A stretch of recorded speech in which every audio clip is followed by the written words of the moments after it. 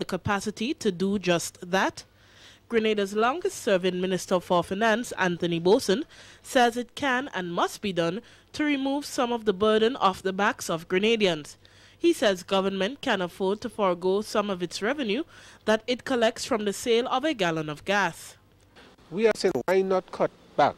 You take $2.25 and use that to subsidize. So you can't afford to have the price of LPG, the 20-pound cylinder, rising above $50. It has never reached that high. The International Monetary Fund is the foremost world authority that helps countries restructure and position themselves for growth.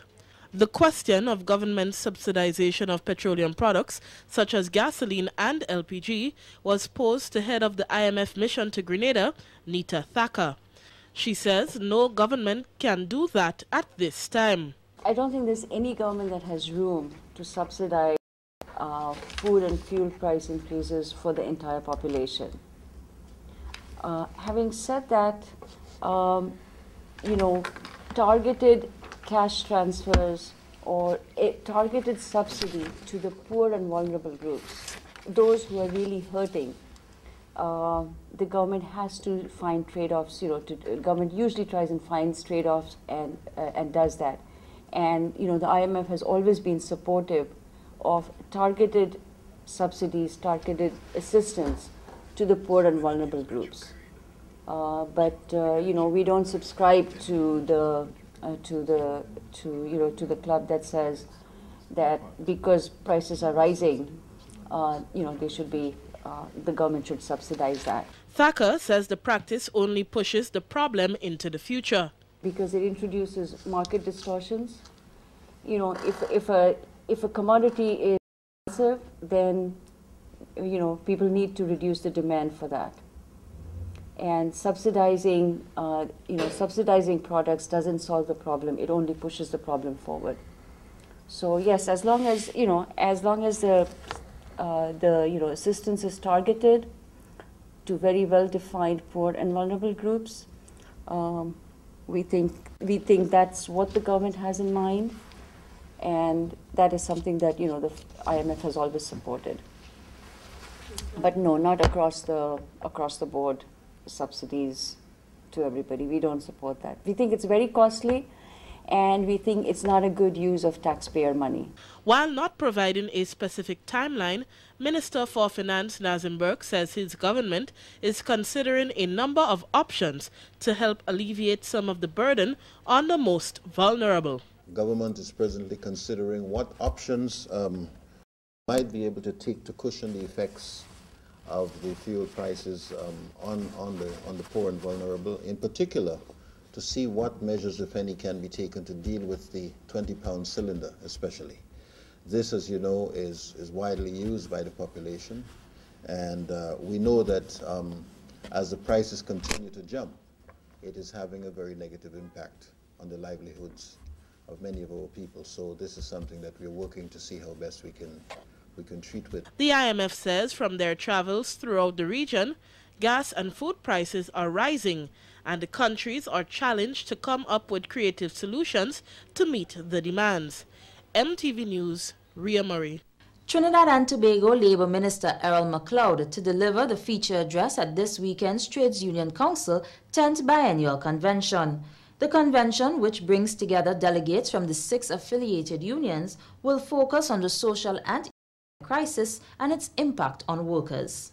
The trade union movement in Grenada says one of its biggest challenges is to find ways of preserving jobs in this hard economic time.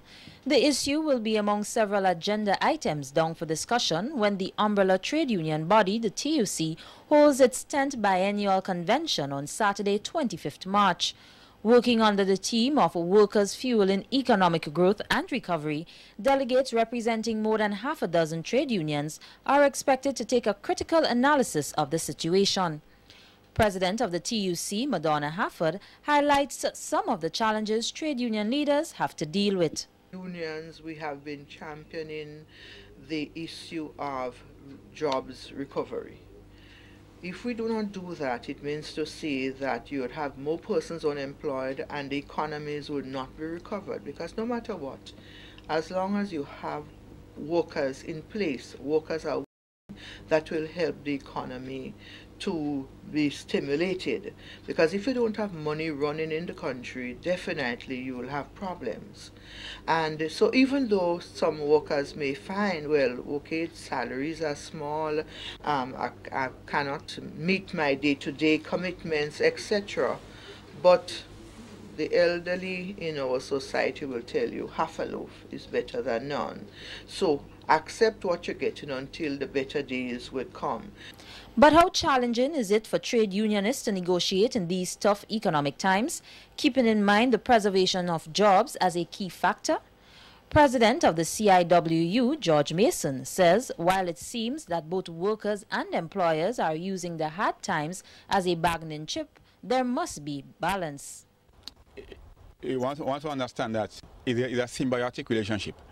There's a company and there's a employee and there's a union. Now, without the company, you won't have employees. Without the employees, you won't have union. So there has to be a balance. And in this present situation, we as trade unionists have to see how we can satisfy our constituents, which is the workers.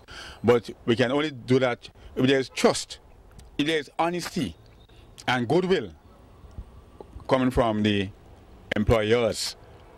And if everybody is going to use the economic situation to hedge money, in other words, pay as little as possible or nothing at all to motivate workers, then we're not going anywhere. President of the TUC, Madonna Hafford, says the high cost of living is another issue that trade unionists are expected to deliberate on. Ways and means of having to maybe stabilize the economy, ways and means of having to, the cost of living, if we could find ways and means of maybe putting a cap to quite a lot of things, because if you leave things like that, it means to say it could get out of hand, and then you have more problems, you have more persons complaining, and the cost of living when persons have large families. It's a real sad situation, not only in Grenada but throughout the world.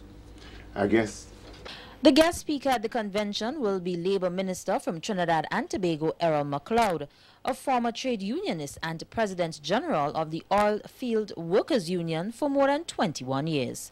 The TUC biennial convention is usually held every 2 years.